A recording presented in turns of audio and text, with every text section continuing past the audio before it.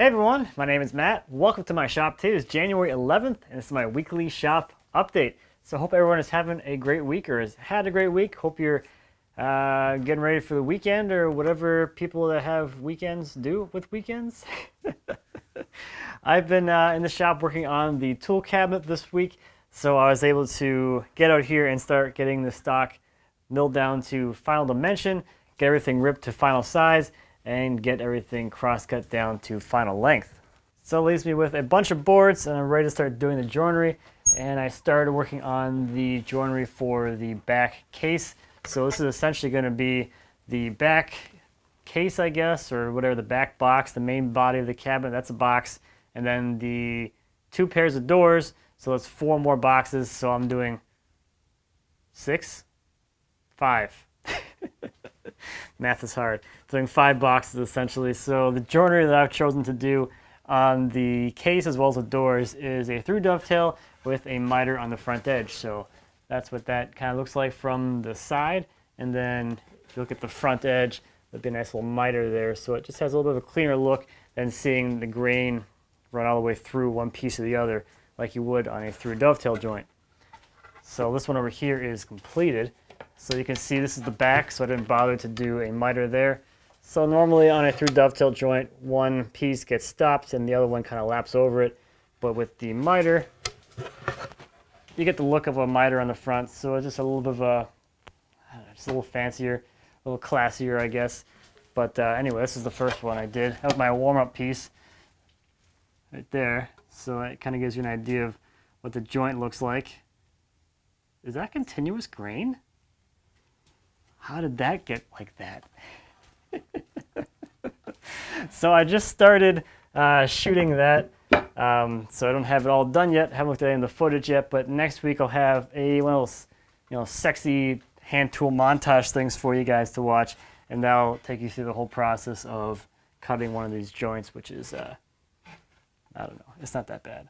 Through dovetails are a lot harder, in my opinion, than half blind dovetails, because with the half blind, you don't have to worry about one face, and you can make the rest of the joint look like junk to make the good face look good. With the through dovetails, you don't have that option. It's got to look good from both faces, unless you're doing structural dovetails that they get covered up anyway. But if you're trying to do a visual, perfect through dovetail, a lot more challenging to get that looking really good. So, yeah, I think, though, that's really all I've got going on this week. Wow. Let's take a look at some viewer projects. First this week is a log trailer by Matt. It's a 14-foot trailer with 7,000-pound axles and features a 12,000-pound Harbor Freight winch. Matt wanted his winch to be easily removable, so he made a hook and catch mounting system. The parts in yellow are the additions, and the trailer is now fully black. Next this week is a walnut table by David. All the wood for the project except for the tabletop was wood that he had milled 2 years ago. He used a grain wrap technique to make the tabletop appear thicker than it really is. The beam for the table base and bench base are connected using the Festool domino connectors so they can be easily torn down and moved. The top is fastened down with Rampa inserts and is finished with a conversion varnish. You can check out more of David's work over on Instagram, or you can find him on his YouTube channel.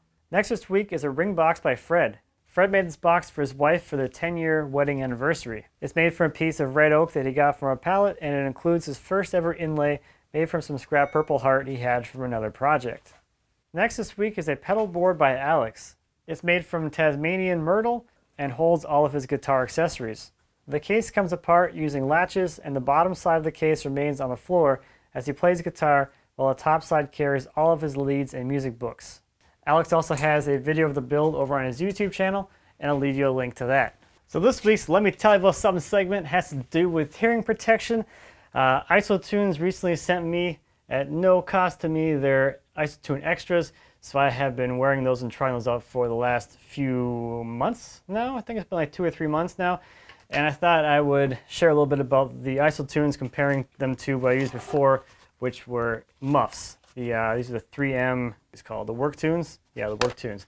I have the older one and like the newer one that I bought several years ago. So this one's got a radio in it and has a line in for hooking up to your, whatever device.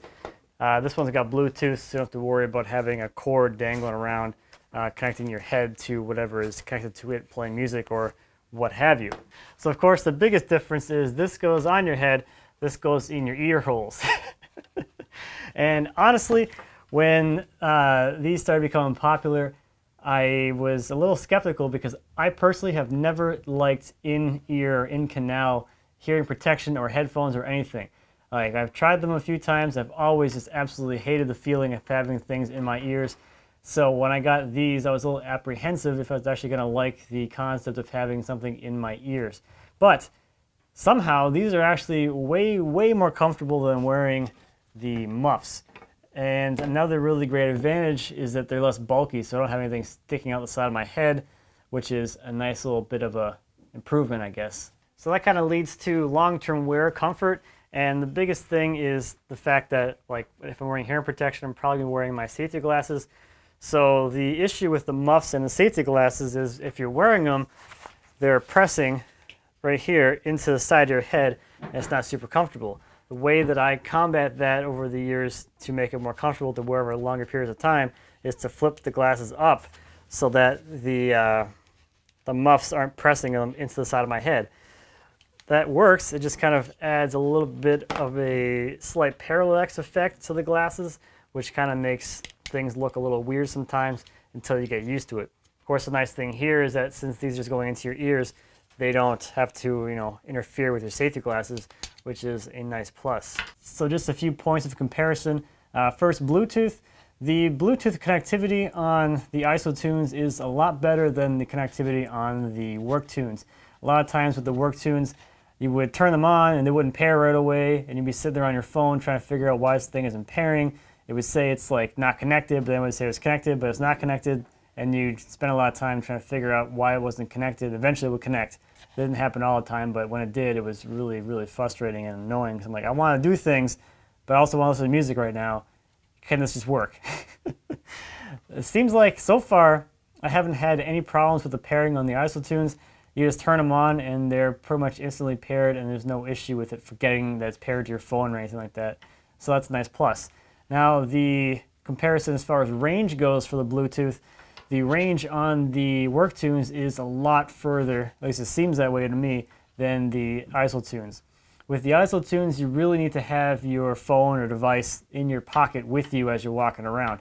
Even in this shop, which is 20 by 20, if I have my phone on one side of the shop, like if it was charging, and I walk to the other one, the reception gets a little spotty. Maybe it's just the tools I have in my shop or whatever, but with the work tunes, I could walk like halfway down the backyard with my pile of sawdust to go dump it before I start losing connectivity if my phone was sitting in the shop. So lastly, battery life. What I've noticed is the battery life on the work tunes is quite a lot longer than on the ISO tunes, but again, the batteries on here aren't that big. You do have to remember to actually plug these things in like every single time you leave the shop. I think they say the battery life is like 6 to 8 hours, which is probably pretty accurate, but if you forget to plug them in after wearing them for 4 or 5 hours, they're going to go dead, and then you're going to have to plug them in and not use anything or use something else because the batteries are built in. At least with this, obviously the batteries are bigger, it takes 2 AA's, but if they die, you just swap them out and you're back to work. So that's just something else to consider, I guess. As far as sound quality goes, the ISO tunes do sound a lot better than the muffs. I think it's because that's going directly into your ear holes, and these aren't. But these are safety devices, so like sound quality is kind of a secondary factor to me, at least. The ISO tunes sound like any other earbud that I've used, for your phone or whatever. So just some thoughts on hearing protection. I think I'm pretty much set to switching to in-ear hearing protection. There's a lot of other in-ear products on the market you can check out as well.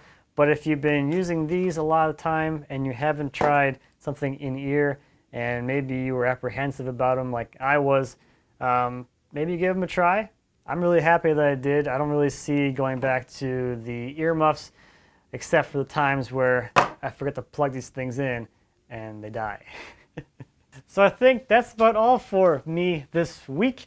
Thank you as always for watching. I greatly appreciate it. If you have any questions or comments about anything I talked about today or anything here in my shop, please feel free to leave me a comment. I'll always be happy to answer any questions you might have. And until next time, happy woodworking.